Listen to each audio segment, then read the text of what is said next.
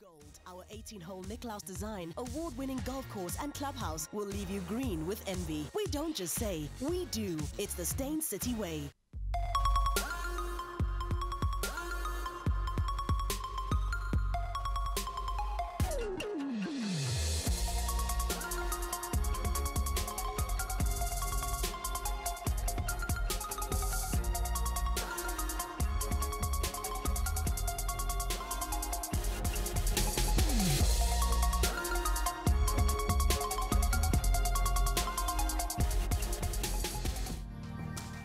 Good afternoon. I see you've made it just in time to join us again for Real Talk on SABC3, where the stage is yours. Going our separate ways. Sometimes it's called splitsville or conscious uncoupling. Whatever you choose to call it, divorce is more often than not a disruptor in our lives that leads to a lot of emotions and potentially resulting in heartbreak for all involved. But there is a way to go through the process and come out of it on the other side unscathed. Later in the show, clinical psychologist Louise Bolton will answer some questions and more. But before that, let's chat with the man and woman who are putting a comedic spin on divorce. We all know him as the candid stand-up comedian whose performances often leaves our mouths wide open from shock. But some of us weren't prepared for the day he took to Instagram to announce that his 11-year marriage with his wife Lucille was coming to an end. Not only that, he told us that he would soon be embarking on a divorce comedy tour this November. He is stand-up comedian, actor, MC, and producer. The outrageous Trevor Gumbi is on Real Talk. He has a little taste of his madness when he's on stage. Yeah.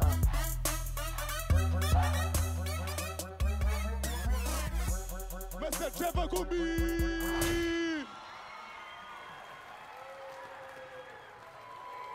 Oh, hello. Oh, what a warm welcome. Thank you so much, guys. It means so much to me. It's difficult being named Trevor when that other Trevor is in town. When the MC introduces, like, ladies and gentlemen, go wild, go crazy for Trevor. Then girls are taking off their bras and panties, throwing them on stage. Then he says, Gumbi. Girls are coming up here on stage. Putti, please, man. Gumbi. Okay, right now he is the Trevor we want to see, okay? Hello there, Mr. Come on, Mr. Trevor Gumbi, how's it? Very good, thank you. Very good. I must remind you that you were our first guest ever. Great. On Real Talk, ever. That's amazing. So this is my second time on your beautiful couch. Third time we can swap seats. Can we? Yes. Can we? It's a deal. We're shaking. It's a deal. We're shaking. We're shaking on it. We're shaking. And then I'll conduct everything. Okay, so now listen, I watched you say something. Oh, thank you. I didn't even have to ask you, because I was going to ask you later when we became like comfortable, but thank you for taking No, but it's for the outfit. Yeah, people must see. It's the swag. I'm trying to attract a younger audience. Oh, I thought you said younger wife, because we know what's happening there. So listen, somebody once asked you, how long have you been a comedian? And you said possibly all my life. Yep.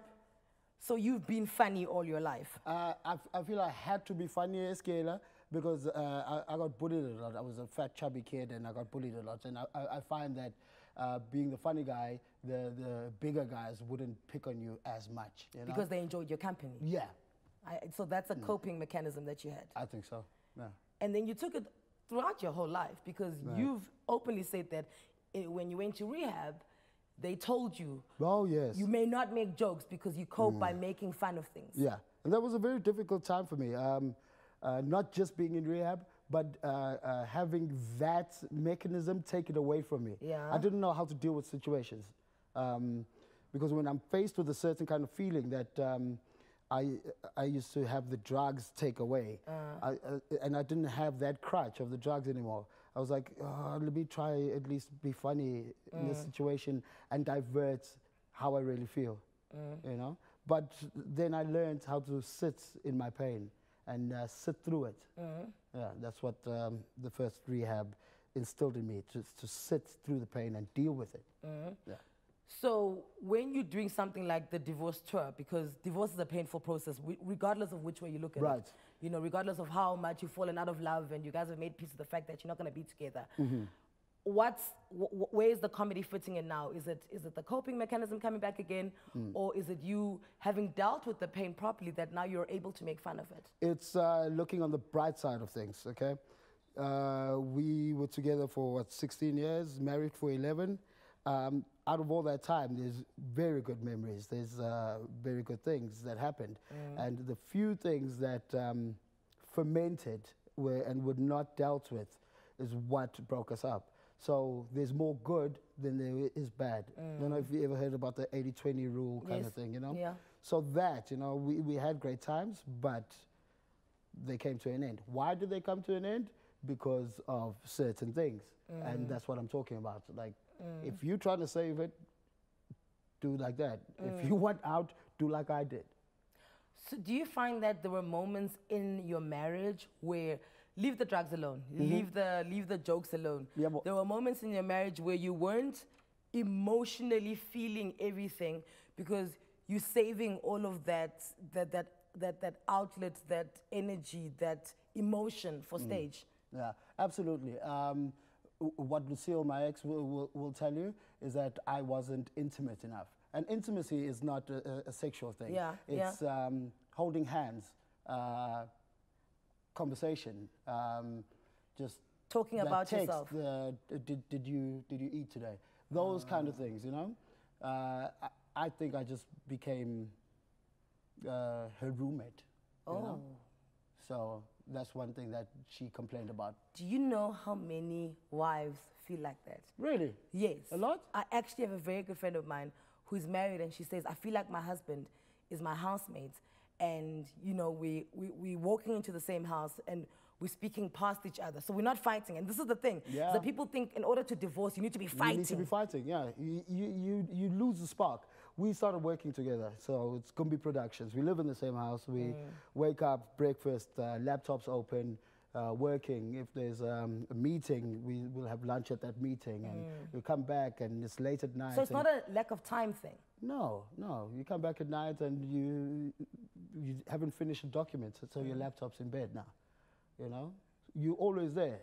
And you're doing fine financially. You know what I mean? You know, because a financial burden can lead to divorce, but you're doing fine there. And then all of a sudden, you are friends now, you know? And then when you go away from a, like, hey, just met this girl. Oh, wait, no, sorry.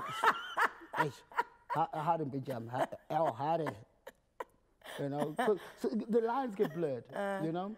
Because you can be with a person for a very long time, and you can be happy as friends, and you forget to work on the relationship. You know? Okay, so if her main, well, not main thing, she'll tell us what her main thing was. Yeah, sure. But one of them is the fact that you weren't intimate enough. What was hurting you? What were you on the other end saying, well, you are not this? With me, what I'm discovering now is I'm not fully grown. Not in a physical way, but my emotions. I battle to deal with them, and I battle to deal with situations because I haven't healed from I'm going to say from not having a father figure. That has made situations in my life currently, situations that shouldn't bother a normal guy, have emasculated me in a very big way. Like? The smallest thing, like you'd be driving and your wife's in the passenger seat and she says, that's a red light. And then it's like, I saw there's a red light, you know? But otherwise you could be like, oh, ish, thank you. Yeah. You know, a normal reaction. So but then to what does flip, that like, do? It's because, you know, you with this person the whole time and you want to be made feel like a man. And I didn't know what to feel like a man is supposed to be.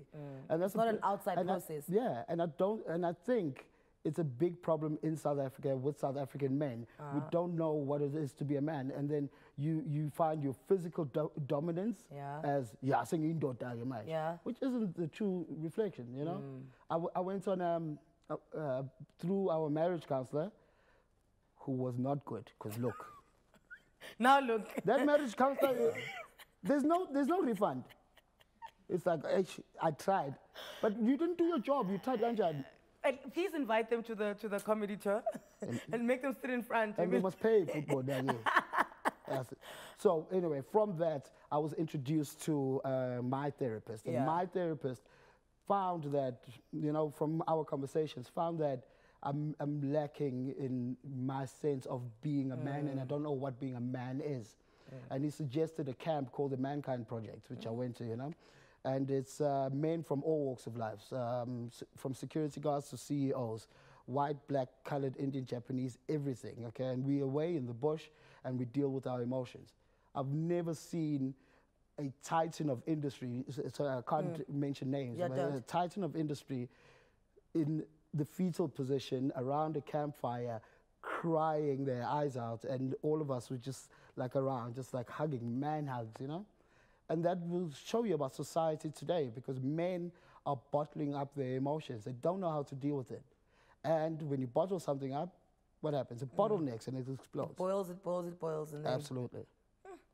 Thank you for that. Listen, if you have questions for Trevor over here, we're giving you rather a chance to ask. He will answer you right now. Send us a voice note to the WhatsApp line that you see on the screen. Keep your voice notes, please, 20 seconds. Can't come and give us a long eulogy here. Come on, we're only here until 6. Come back after the break. More with Trevor Gumbi.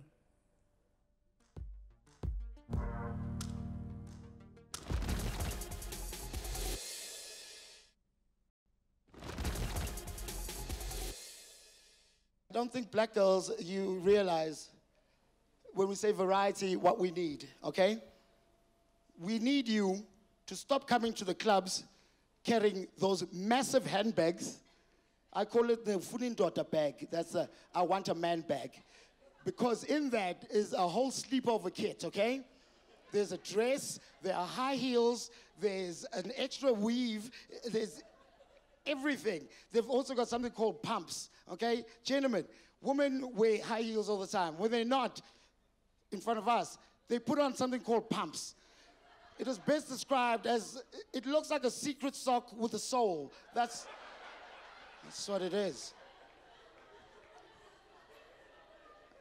Black girls, stop doing unsexy stuff when you come to my house, okay? Stop wearing your old Garfield night dress. It's not cool, okay? And I do not need to see you take your bra off without you taking what you're wearing on top off first. What is this move? What the hell is that? And then you pull it up from here. When they pull it up from here, Zambak is on the floor. There's 7 rand. Stop it, man. I am so guilty of the bra move. Oh, yeah? You don't even wait to get out the car, no? You're doing it in traffic. You know how many times I've seen it in traffic? Why kumula people? Do you know what it is? I always say it's because I went to boarding school, so we change. I know it's an excuse, but it's not true, and now I know it. Trevor, thank you. I shall now stop it. Yeah, please. I shall not stop it. Think of it like strippers do. It's a dance. It's like it's supposed to be enticing. You take off the Garfield, even if it's Garfield or some kind of. Okay. You need to see the layers coming off. Okay. It's a thing for you guys. It's like a process. Peel it. It's like an onion. Just peel it. You don't just get to the core of the apple. You have to. Now, how sensors everywhere now. But wait, when you do comedy like that. Because unless your wife is doing the bra thing, where would you have seen her do that? Where would you have seen a woman do that? Yeah, no. I was raised by a single mother with sisters only. So that's your memory. Yeah, sure, memory about from muscle memory. I was a moon party. Okay, no, we're gonna get to that just now. You said in one interview that the reason you went to rehab is because you were on the verge of losing your family. Oh, yeah. All right. Get serious again. Okay. No, we're not serious. Actually, because I want to compare the two now. Sure. So I went to rehab because I was on the verge of losing my family. So you went and you didn't lose your family, right? And things were right. When people speak divorce, there is a thought process that makes one think that that's losing your family again, right? Yeah, sure. So what's the difference now? The difference now is that I'm actually not losing my family. This is keeping my family. This is the only way that I can keep a relationship with my ex and a relationship with my kids. Because if that toxic relationship had carried on, and we at our throats all the time in front of my kids would have turned their back on me, you know? Because now they're watching you mistreat their mother. You know what I mean? So I think our kids are much happier with happy parents. You know what I mean? Let that sink in. Yeah. So how did you tell them that you guys are getting divorced? It was a process. It was a process of getting counseling for them as well, and speaking about it with our marriage counselor, who still doesn't give any change or refunds, because she failed at her job. Admittedly so, she failed at her job. Look, it's not more close your 2-year guarantee still. Yeah, but still, would make up biased now. She was a biased lesbian woman. She was on Lucille's side. All the time.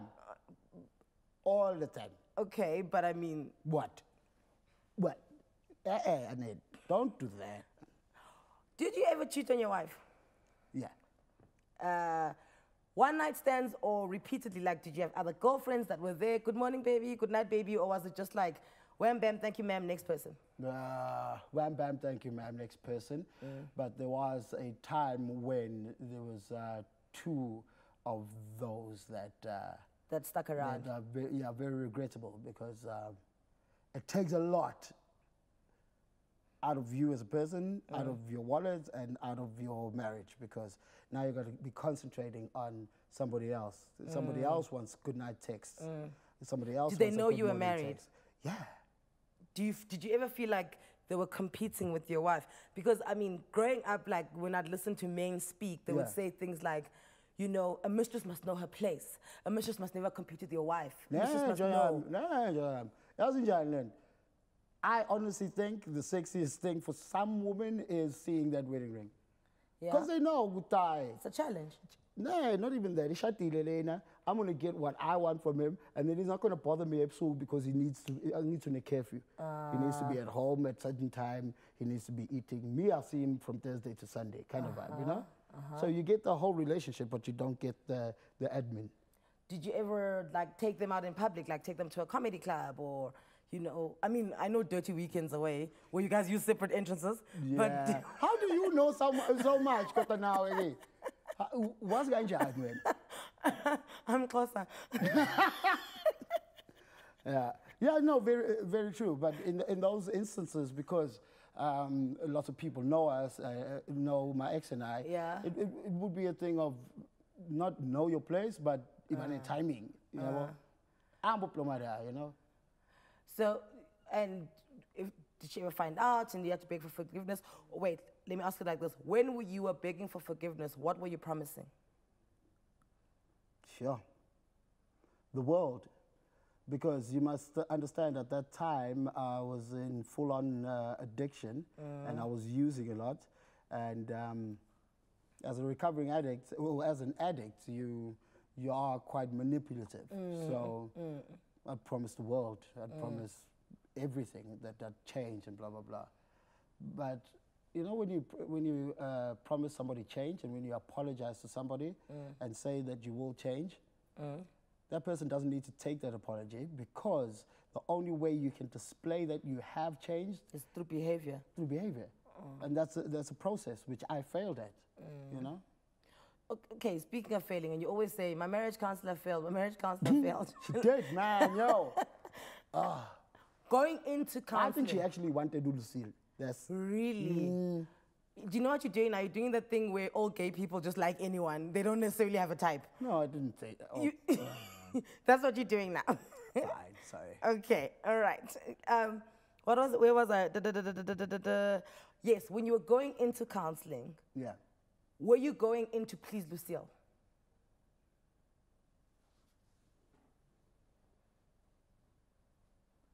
If I remember well, it was one of her demands that if we're going to work on this marriage, we have to get counseling. Was her idea, yeah. And why are you, what's so telling about that? No, because I find with counseling, now, even like relationships where they're physically abusive, right? And then we discover, okay, let's say you and I are dating and you've been physically abusive to me. And then I'm like, I'm leaving because I'm tired of you hitting me. And to make me stay, one of the things you'll promise me is that you'll go to anger management and we'll go to counseling.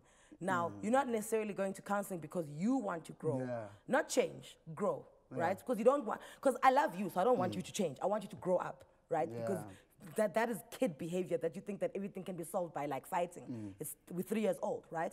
So you'll promise me that you'll go for counseling with me, and you'll promise me that you're going to anger management. But those are not things that you want to do. So when you were going into counseling, what is it that you actually wanted to do? Were you sure of a divorce then? No, I was manipulating the situation to go with what I want. Which is what you wanted was a wife at home and be able to do anything you want. Yeah. That would have gotten me off the hook, you know? Like, okay, I said we're going to go to counseling. What must I change now? I need the process.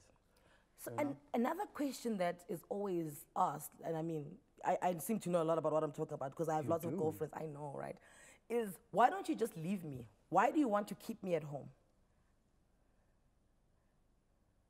It's that in the street, and I'm the rich kid with the ball, and then I'm either not playing anymore, or I'm bored, or whatever. Or you're losing. Or I'm losing. Then I say, let the ball alarm, you know? Yeah. And you take your ball and you go home with it. It's that power trip, I guess, you know? And it's also because of my lack of understanding what it is to be a man, you know? So I was like, no, this is not how a man is treated. You know, I am supposed to be the man. You must bring me food on your knees, kind of thing. You know, and I'm not perfect yet. I'm still working on myself. The best thing I think right now is that I understand what's wrong with me. And I can't change overnight. You know, but at least you know. Yeah, I know. At least you know. I know. You know, when something happens and then I'm like, yeah. That's you being that guy again. Yeah, you are so refreshing. I don't think you understand. I know there are voice notes coming, but the thing is, I'm being so selfish right now, and I'm hogging him. But after the break, the lady in charge who's cracking the whip, Lucille Gumbi, she joins us next, and then I promise you I'll come with your voice notes. That's what I want to say. Stay with Real Talk. I know, like they're telling.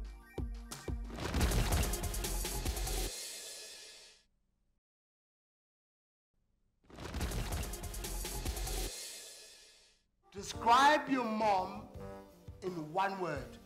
How lazy. How poor. Did you just say lazy? Yes. Yeah? Oh, wow. Boys, describe your dad in one word. Jody. Lazy. Ooh.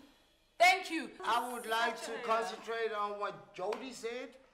Jody said, I'm cool. Jamie said, you lazy. All these things you thought about yourself, hey? And welcome back. That was a trip down memory lane, which serves as a reminder of much happier times from the reality TV show The Gumbis. Trevor and Lucille Gumbi shocked fans when they announced they split after 11 years. They're here to take us through their divorce process, and now it's led to a divorce tour. We want to know. Dude, when that thing dropped, I was like, okay, and then it was the picture of you guys, and then it was like, you're being so dramatic. Look at you. I don't want to talk to her. I don't want to talk to her. Take her away, please. And then you guys dropped the divorce tour. I promise you, people are lying to you if they're not saying that our WhatsApp groups were going insane. Yes. Like, what are they doing? My WhatsApp was just like, I'm just like, oh gosh, no, not today. Let me just switch it off for now. But who do you speak to before you, like maybe your mom, your dad, your cousins, your priests? Somebody you need to warn before that comes out, because you don't want people calling you be like, how? Oh, see, wait. I warn my family, I warn my close friends. That's the people that matter. Okay, so in your experience, what led to the divorce? I think one of the things is that we got married very young, right? I was 22, he was 26. And I just don't think we knew each other well enough, as individuals, not together, because we were together about 5 years before we got married. Yeah. I knew what he was pretty much about, but I think we didn't know ourselves. Yeah. We both still in a process of learning about ourselves, discovering, like Trevor said just now, about himself. I'm there as well, you know, so I just think that in the process of me discovering myself in my later stage of my life, which is over the past probably 2 to 3 years, there were many disconnects and things that were happening, and, you know, we just got to a point where it's exactly, you know, as Trevor said, we're happier for our kids apart, and it was becoming a point where we were, you know, the kids were starting to see things happen, and we didn't want our boys, especially because boys are so fragile, we didn't want them scarred from their childhood for the rest of their lives, trying to recover from that. So we just decided that, you know what, I mean, we still work together. That was one thing in our entire marriage that we did well, was work together. So, you know, we decided that's what works for us, so let's just continue with that. So when do the, like, because you guys were on holidays together, were you not? It was like a really extravagant trip. Like, it was like a 5-week holiday, first class, everywhere. Now, are things still fine there, or is it for the gram, like for Instagram? Like, well, we don't do family vacations anymore. I mean, the last vacation, Trevor went alone with the boys. We noticed. Yeah.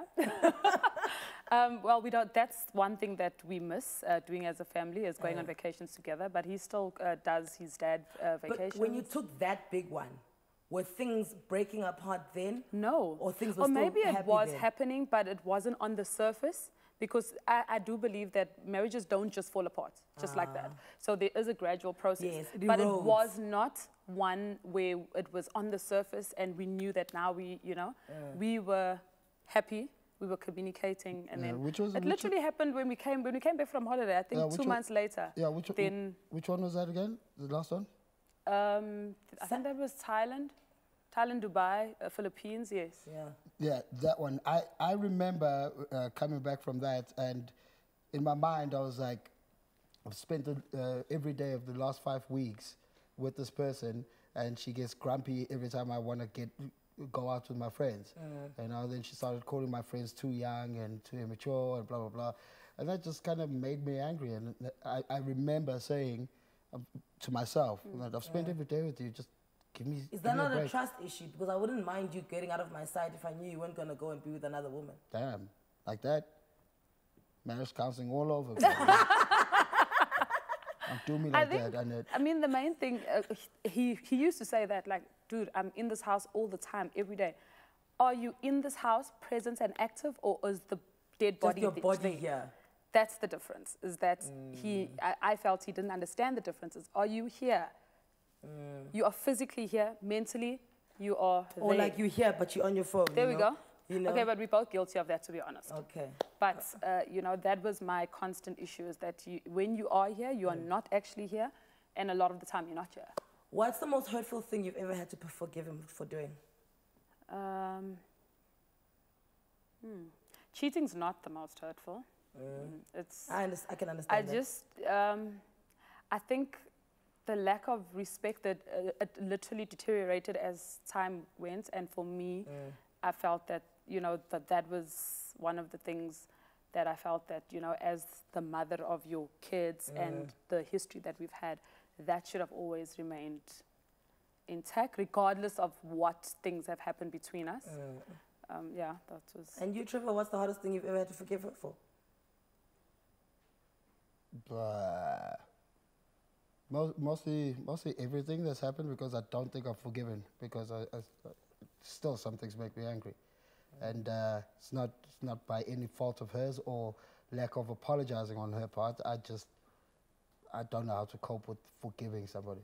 Maybe I forgive, but I can't forget, and then when I remember it, I get angry all over again, and then I have to sit down and breathe. Are you struggling to forgive her for things that you did? Wow, what? How? Wait, don't do that. Don't do that to me. How?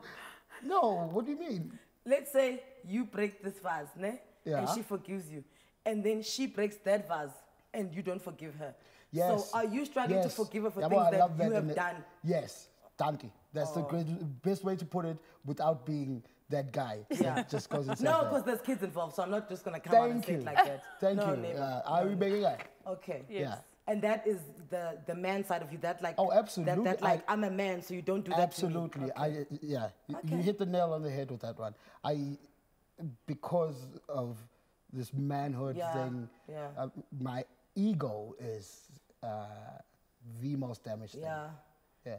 And we are slowly rebuilding a healthy ego. Slowly. Yeah. Ego's a problem for guys. I don't think any guy can say when his ego's bruised, he's fine. You know. Okay. So the divorce tour, whose idea was it? Trevor. So wait, he calls you up. He's like, "Hey, yo, X," and you go, "Hey, X, I've got this idea, right? I want to go on tour and I want to speak about our divorce. Yay or nay? You can have a cut of the proceedings." Yay. Yeah. Yeah, for the money. My girl.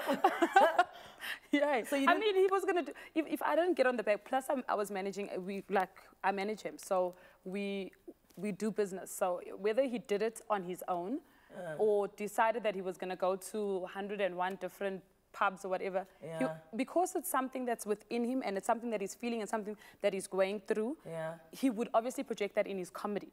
So why not I be part of it and we do it together in a constructive manner that works for our family. Do you ever come on stage or is that a surprise? Surprise, surprise, come to the show. Because when I saw the flyers, like, you know, then there's goals and then there's you and then there's Trevor, I'm like, guys, there was makeup here and there was a photographer, so obviously But this was planned. I want to buy though when I posted it. But Trevor, did you just copy and paste your wife, your ex onto? Yeah, no, I was like, no. No, it was a photo shoot. It was a photo shoot. Yep. And you guys are in it and you're happy about it and you're not gonna drink too much one night and end up getting back together on this tour. Right. No.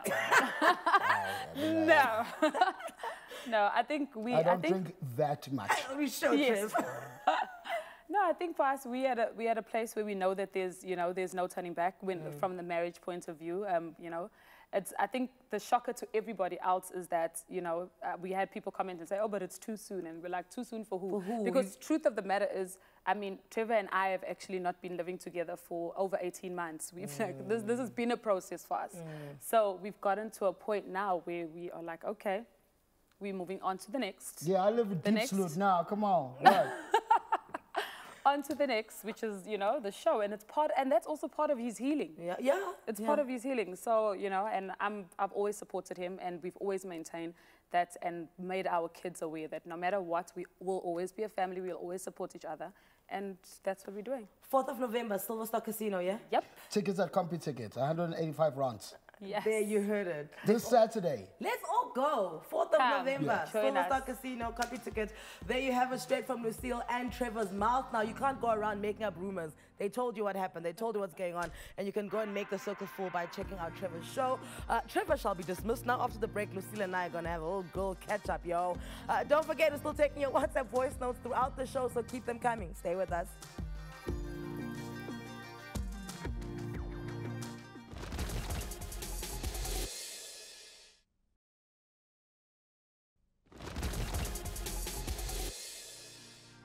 And welcome back to Real Talk right here on SABC 3. The stage is yours. Long before the fame came, Lucille Gumbi was an ambitious businesswoman who transitioned from caterer to event manager as well as artist manager. That ambition and focus continues to be the driving force behind her success, where these days she serves as the director of Gumbi Productions, darling, which has been responsible for the likes of the 2016 SABC 3 series Sober Companion.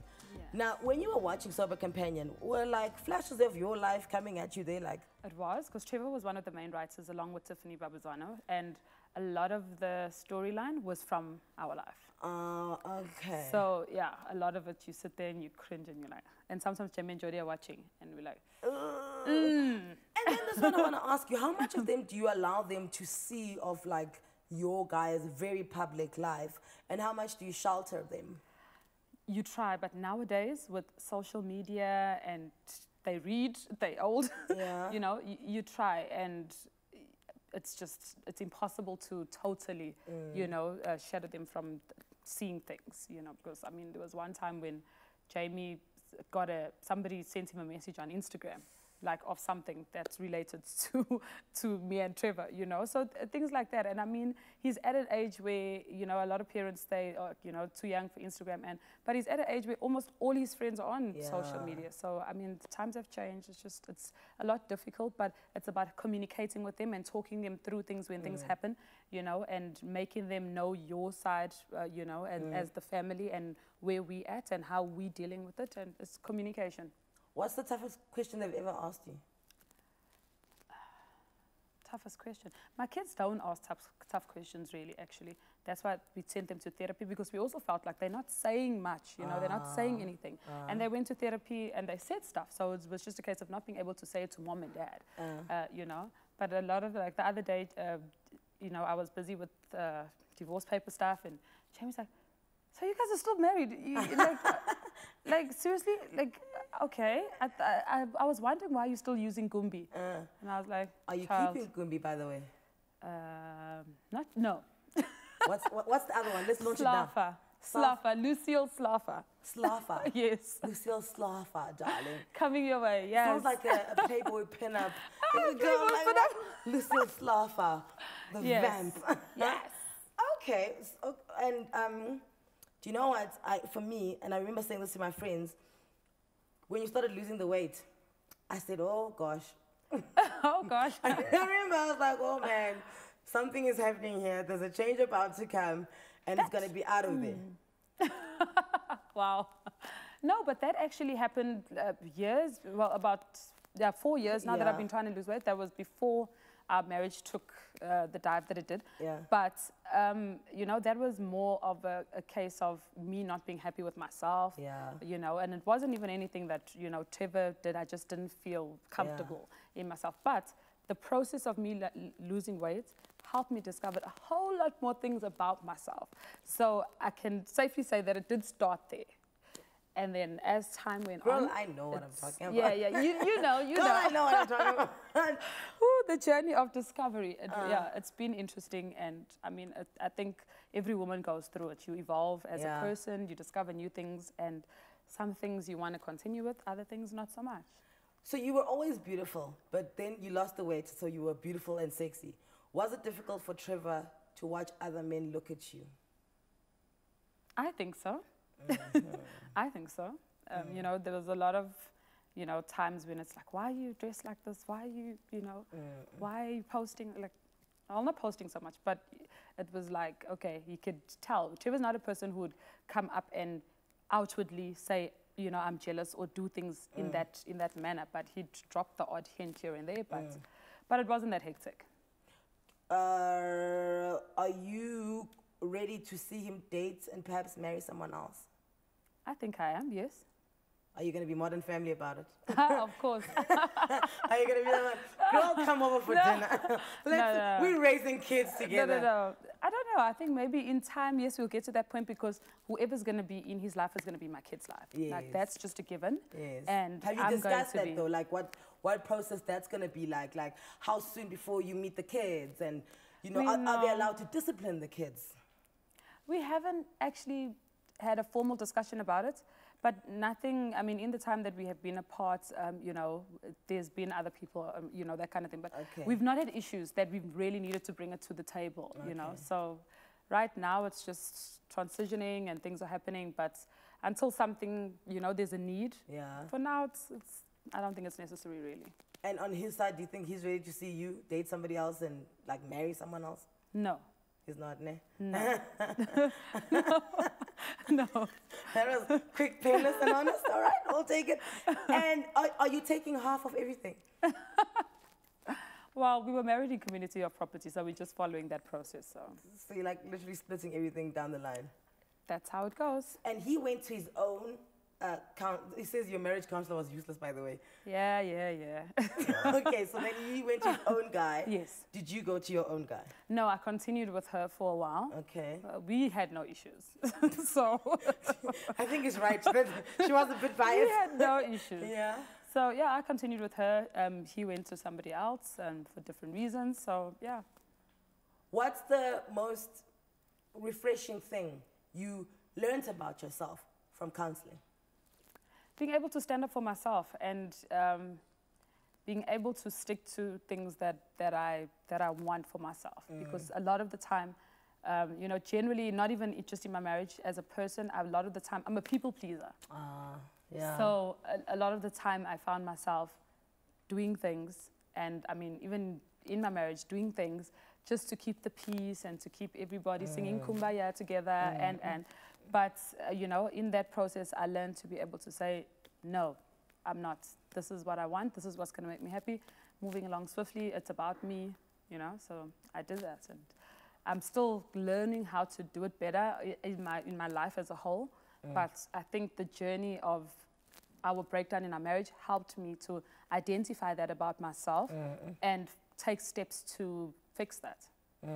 Yeah. What a blessing you are. Thank you so much for sharing your story, because I think so many women like need to see an example of it. You know, they know it's possible, and they hear through someone, you know, they were fine, they got divorced and they're fine. And, you know, I think it's nice that we can feel, see, touched like somebody who's doing it and doing it for themselves. Yes. So, Lucille, Gumbi, thank you for your time. Thank you very much for having us. Woo! A very big thank you to our guests, Trevor and Lucille Gumbi, or Lucille Slafa. The divorce tour kicks off on the 4th of November at Silver Star Casino. You'll easily get all the information from their social media pages, so go check it out. We'll be right back.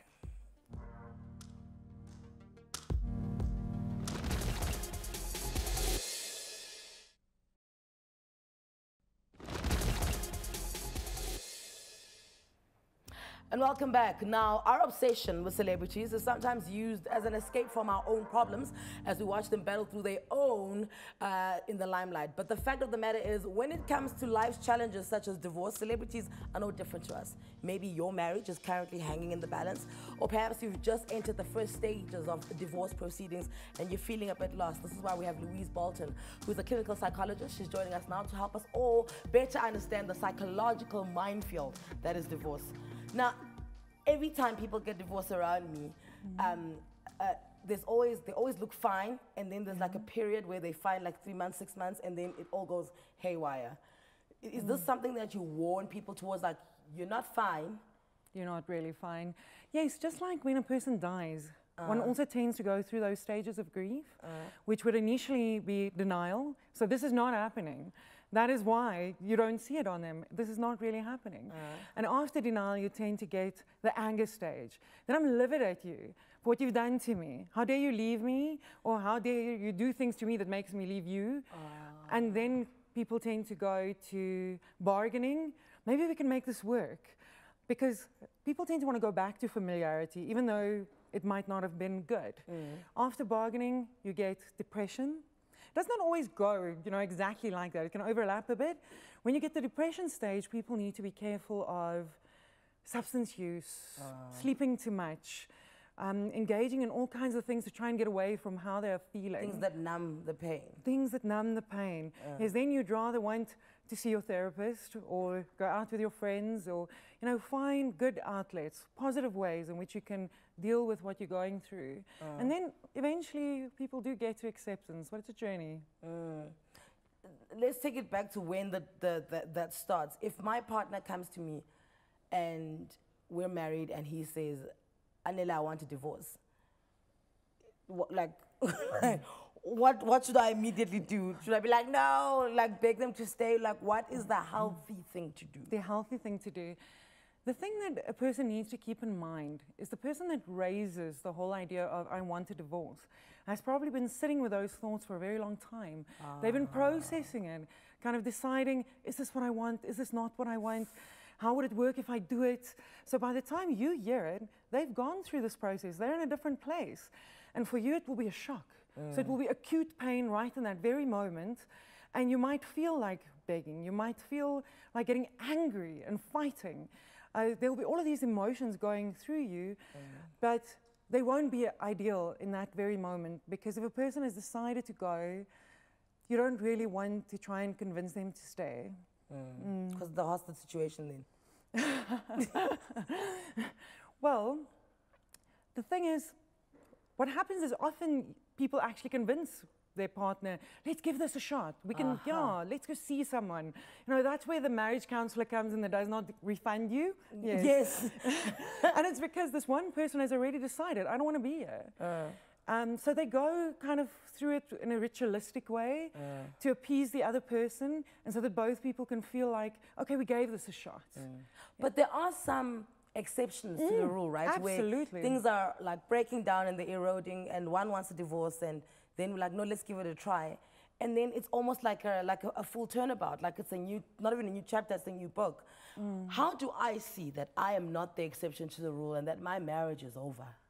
Okay, so when a couple comes to see me, for instance, Yeah. before I actually launch into a process of marital counseling, I will take them through a process to establish whether they should be working at the marriage, yes, or whether they should actually go their separate ways. Okay. To try and get them on the same page, you need to know that your partner is as invested and devoted to the process as you are. It can't work if only one person wants to change the world, change everything, make the other person happy. They're so motivated towards the process, and the other person is just kind of going along with it. So you establish that up front, because it's just unnecessary pain to tell your partner, for instance, that you're really into this and create hope that there's going to be a process. But of course, it's not always like that. Sometimes in a counseling process, you discover the opposite. People start listening to each other. They just learn the correct techniques to really understand what the other person's needs are. And to start focusing on what the other person needs and not to be so self-focused. You know, that's what people do. You treating me like this. It's and me. It's me. You Yeah. did this to me. You did this to me. I feel like this. I am so angry, and you need to change A, B, C, and D. Instead of looking at, what is it that you need? Am I listening to what your needs are? And can I adapt to that? Am I still willing to do that? Or is the resentment too big, and I no longer want to go there? Okay, Louise, before we close, I want to ask you a very vital question, because now we're talking about divorce and when the marriage is ending. In your professional opinion, should married couples be going to therapy anyway, even if nothing is wrong? I think it could make such a difference, especially in terms of learning how to understand each other. People often speak a different language, you know, in terms of their personalities, how they express themselves to each other. And because of that, there's miscommunication, and it's not intentional. And if you can learn to understand the other person's language, there's a lot more empathy. With empathy, people criticize each other less. There's more compassion for each other and less contempt. You don't want to be spoken to like in a disrespectful way, because I have empathy for you. I understand why you're saying what you're saying, even though it might not be my personality style or my language. Oh, thank you for your time. I think you've shone a light in some very dark areas in the country. That's all we have time for today. Thank you so much to our guests, Trevor and Lucille Gumbi, as well as clinical psychologist Louise Bolton. No relation to Michael Bolton, I asked her. Tomorrow, we're in the presence of the music maestro, whose big voice has cemented her as one of South Africa's most recognized talents. She'll be alongside the custodian of traditional music with the ability to master almost any indigenous instrument. Simpure Dana and Pops Muhammad will be here. Real Talk on SABC3. So make sure that you are too. Goodbye.